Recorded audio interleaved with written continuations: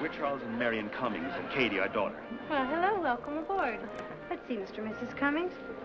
Yes, you're on the Fiesta deck, cabin 202, and Katy, you're in the adjoining cabin 204. Thank you. We're meeting our friends, Mr. and Mrs. Clark, and their son, Brett. Have they arrived? No, not yet. Excuse me. Thank you. Katy, how long has it been since you've seen Brett? Oh, not since the party you and his folks had for us when we went away to college. That long? I'm surprised the two of you haven't got together in all that time. Well, how could we? You and his folks weren't around to arrange it. Now, Katy. Come on, Dad. You four have been trying to get us together ever since you dropped us in the same playpen. Now, the next thing you know, you'll accuse us of arranging this trip just to get you two together. Well? Hey, Chucky, baby, we're here! Going for boat! Hey! How you doing, Katy? How's college? Great, and you? Oh, fantastic. Fantastic. Good. Those two look better together all the time. What we haven't been able to accomplish all these years, I'll bet that Moonlight and the Love Boat will. I've got that feeling again.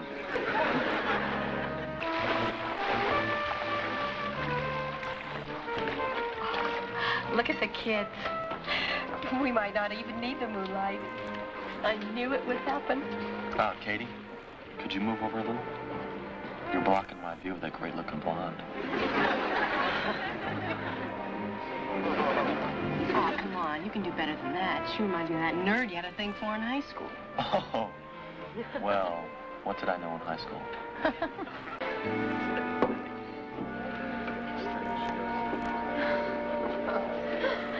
Here we are. Oh, this is all wrong. It should be boy, girl, boy, girl.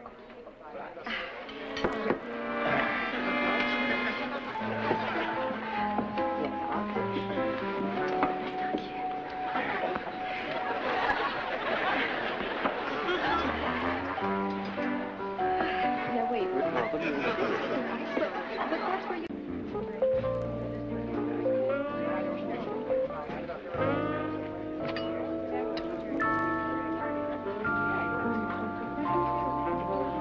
Do something.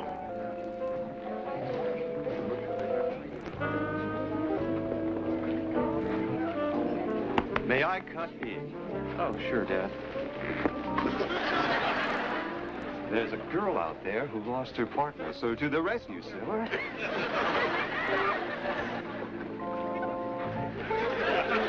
Mr. Clark, Miss Cummings. I think we've met. Yes.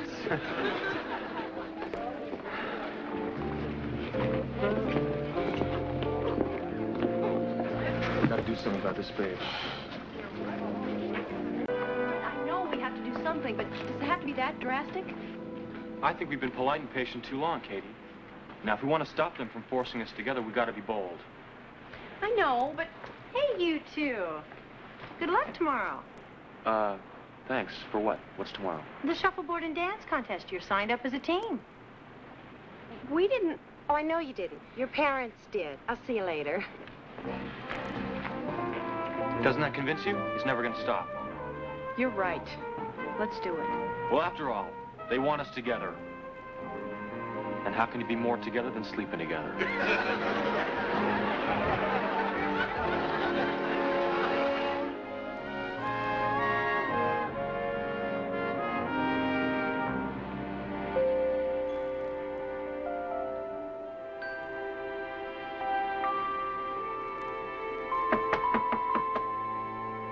Who is it? It's me.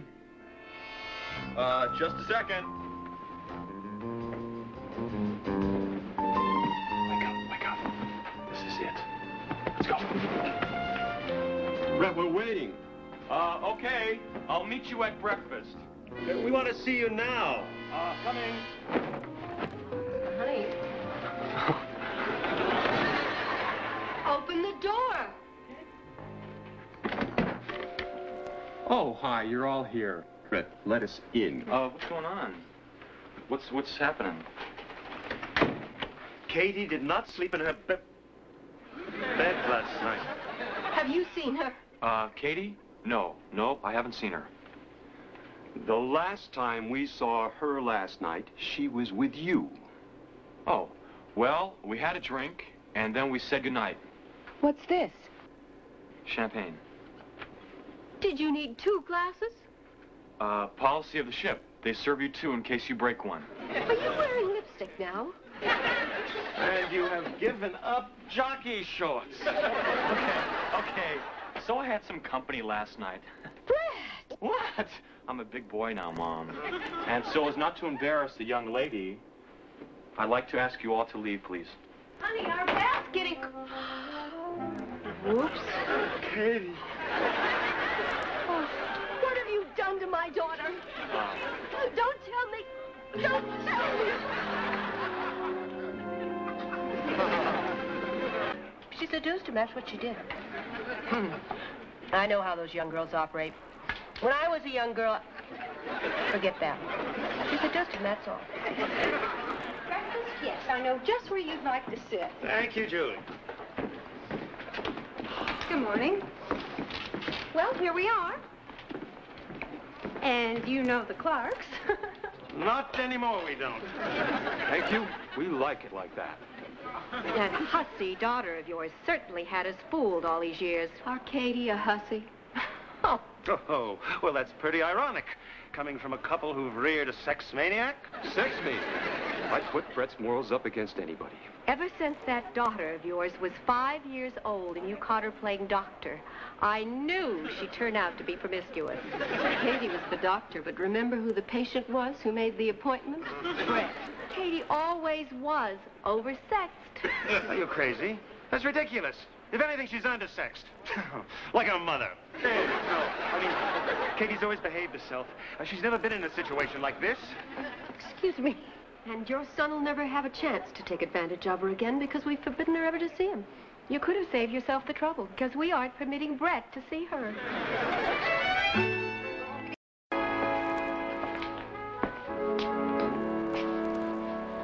Hi. Hi. Where are your folks? They could be anywhere except where your folks are.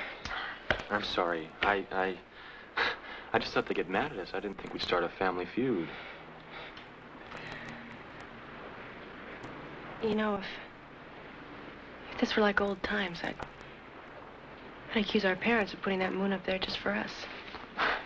They've done everything short of that, haven't they? Oh, by the way, I meant to congratulate you this morning. It's a good piece of acting you did in there. Oh, you were the star. You were the one who had to act so guilty. All I did was come out in a towel. Yeah, but what an entrance you made. You should wear towels more often. You look terrific. You noticed?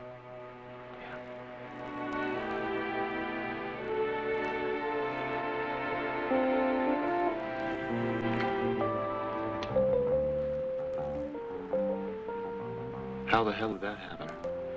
Beats me. I think we're falling into their trap.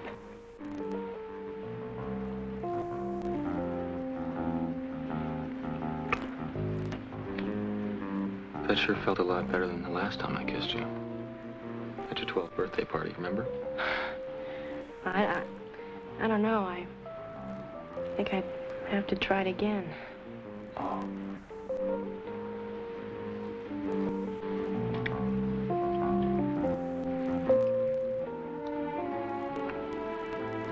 You know, Katy, before we tell our parents that nothing happened last night, let's wait, huh? Maybe something will happen tonight.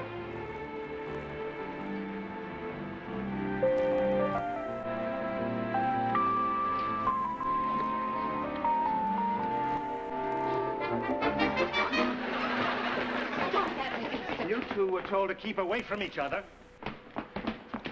What are you two doing together? Is this some of your doing? Our doing? All right, now hold it, folks, right there. Now listen closely.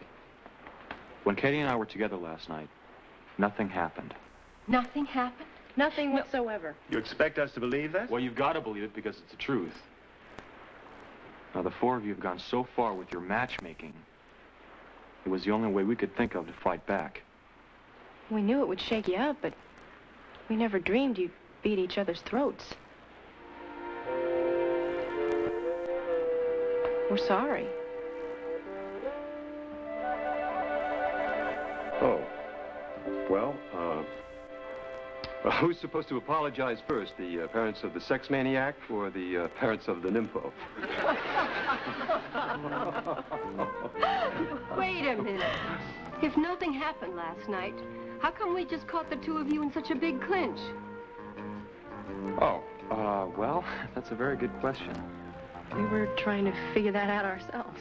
And we're planning on doing a little more research on the subject. You know, it's a frightening thing to admit, but maybe parents do know best. Excuse us.